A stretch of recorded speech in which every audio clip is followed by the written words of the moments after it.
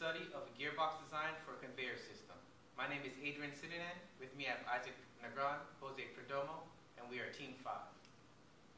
Our team goal was to design a gearbox that will transmit 4 horsepower from 1,000 revolutions per minute input shaft to an output shaft of 40 revolutions per minute. We would like to minimize the input and output shaft offset while accomplishing the smallest weight and volume possible. That will allow us to have high precision and endure light shocks.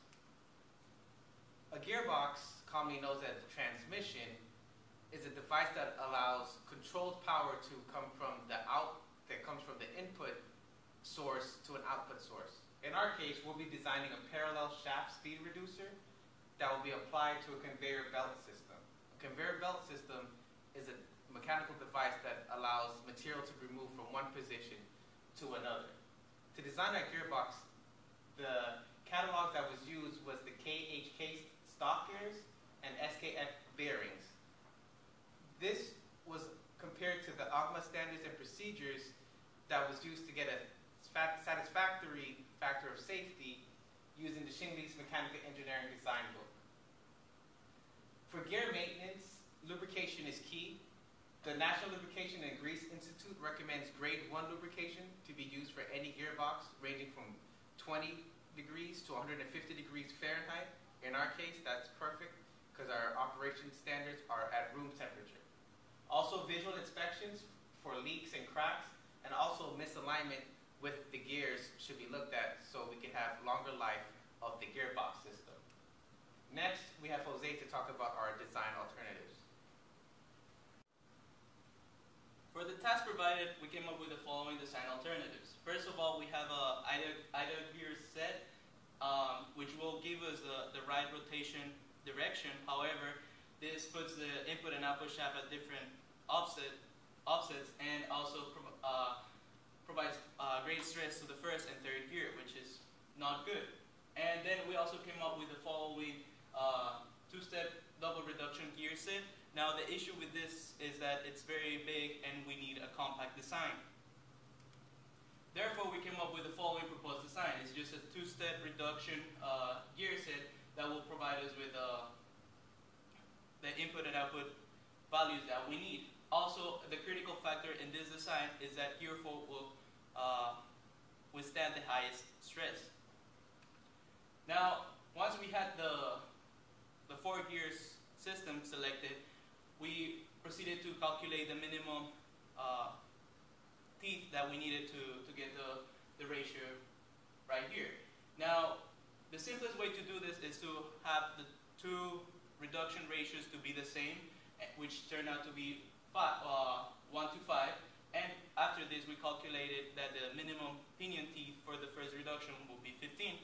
After some iterations, then we came up with the following values. For the first reduction, we have 15 and 75 teeth, and for the second one, we have 12 and 60.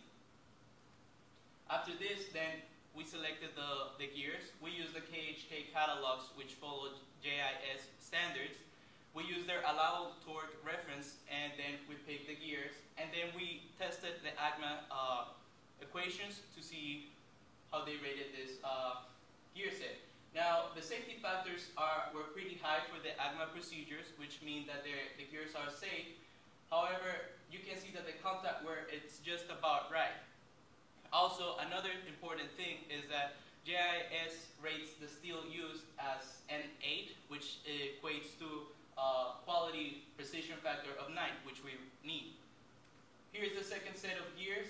Now we can see for gear 4, we have the lowest safety factor, which is still pretty high, but as I said before, it experiences the greatest stress. Next, Isaac will talk about the bearing selection. Now the next step is to select bearings. Now when doing this, we have to understand that there's 2 bearings on each of the shafts. In our system, there's 3 shafts that are being placed. For shaft 1 and 3 in particular, there's equivalent bearings on their respective shafts. This is due to the fact that there's only 1 load being placed on each of those shafts. Now for shaft 2, it's noted that there's a change in bearings due to the fact that gear 4 has the highest force or stress that's being placed on it, so that must be considered when getting bearings. Now for selecting shafts, we use von Missy's stress analysis in order to pick our material. So we look and we focus primarily on shaft 2 because it has gear 4 on it, so it has the highest stress that's being placed.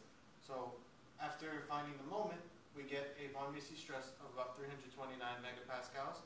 So we then choose steel 1045 because it has a yield strength of 570 megapascals. So this gives us a factor of safety of 1.73. And because this is able to withstand this stress, it can be used on the other shafts. Our cost analysis came out to be, our total cost was a little over $1,600. The most notable price is the aluminum casing. This was $1,200, and most of this was due to the fact that it was custom, and it's taking into account most of the labor. To conclude, the system we generated is safe to transmit 4 horsepower throughout the system. The overall cost is a little over $1,600. The offset is about 2 inches, and it can be applied to things such as food conveyors or even airport luggage systems.